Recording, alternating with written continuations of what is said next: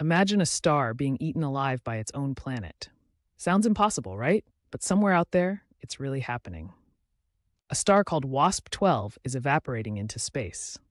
WASP-12, located about 1,400 light years away, is part of a binary system that's quite fascinating. It's surrounded by a massive gas giant named WASP-12b, which orbits so closely that it completes its full circle in just over a day. At such a scorching distance, this planet is undergoing intense heat, reaching temperatures of 2,500 degrees Celsius. That's hotter than an oven. The gravity of WASP-12b is no joke. It's strong enough to pull away the outer layers of the star, stretching it into an oval shape.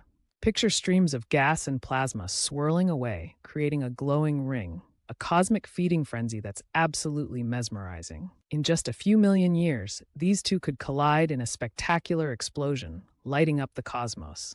This rare system provides astronomers with a unique opportunity to witness the final stages of planetary evolution. It's a chance to understand how stars and planets interact under such extreme conditions. What happens to planets that orbit too close? Well, this might be a sneak peek into their future.